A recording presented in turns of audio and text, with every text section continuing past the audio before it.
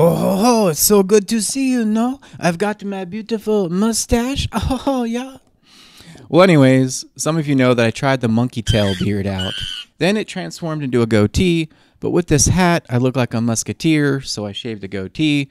Now I have a stash, kind of rocking this whole Wyatt Earp vibe or whatever. Well, whatever. But anyways, thanks for watching. Please subscribe. We're going to be talking about the number 30 today. It's been on my heart.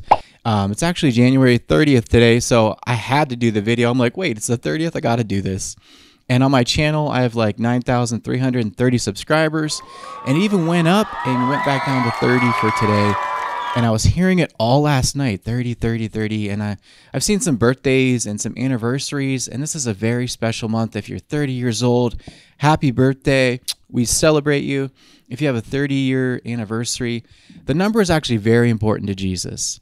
That's when he started his ministry. That's when John the Baptist started his ministry. That's when Joseph entered the palace at 30. Okay? And I just want to celebrate what a hard worker, behind the scenes kind of person you are. And if you're not 30, just grab this if you need to, okay? But a lot of Christians, especially, 30-year-olds, people who are watching, you don't need a lot of accolade. You're a self-starter. You like it occasionally. But helping people and doing things for people is really what drives you. But it's okay to be celebrated. I want you to know the Lord celebrates you.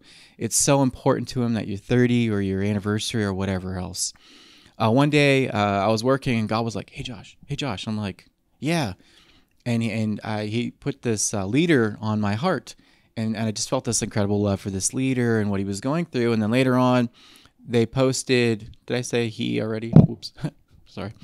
But later on, they posted, that they had a grandchild. And Jesus interrupted my day as a friend because he was celebrating the birth of that grandchild. And I just want you to know we care about those things because he does, because we're made like him. We're not that creative, folks. We're made like our dad in heaven. Anyways, I want to celebrate you and bless you. 10 is an amazing number. We got to break down the number 30. It represents decades. It represents milestones. There was the 10 commandments in the Bible, the 10 virgins. We have 10 fingers, 10 toes. It's a number of perfection, but so is 3. The Godhead, the Father, Son, the Holy Spirit. Jesus was raised on the 3rd day. So was Lazarus.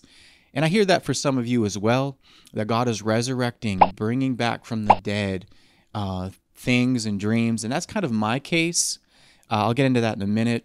But 30 is just an incredible number of completion, of starting your ministry, of going into this new era of you, and you, and you, and you, and you. But anyways, when I was 30, somebody took me out for my birthday and surprised me. It was a leader, and they offered me a job. And even though it was a leader doing that, I just felt that, it represented the Lord. And I just kept seeing God's heart through that. And I actually kind of blew that opportunity. I got distracted. But this word's also for people who, you've got off course or things like that, because it's been 7 years almost to the month when that happened to me, which is also a number of completion. But this is also a resurrection for some of you watching in your 30s for a second chance at those opportunities that maybe you passed over or that you looked over. And that's why I posted that Eensy Weensy Spider. God talks to me through kids' books and songs. And because there's a dream I want to rehatch, rebirth, and go after again. And it just blows my mind with the birthdays for you guys and anniversaries and grandkids, and that God is so for us, that he wants us to go after our dreams, that he plans to prosper us. He's really on our side, and we have to remind ourselves and encourage ourselves about that every day. Okay, so just short and sweet, once again, you're entering into a new era of success, of milestones, of accomplishing your goals and your dreams. If you missed opportunities in the past, God's going to give you another chance at it. He's going to give you another go. And you can really be the best of all time. I heard that this morning. You're a hard worker. You're a go-getter. You put your head down and work. You're a self-starter. You love to serve. You love people.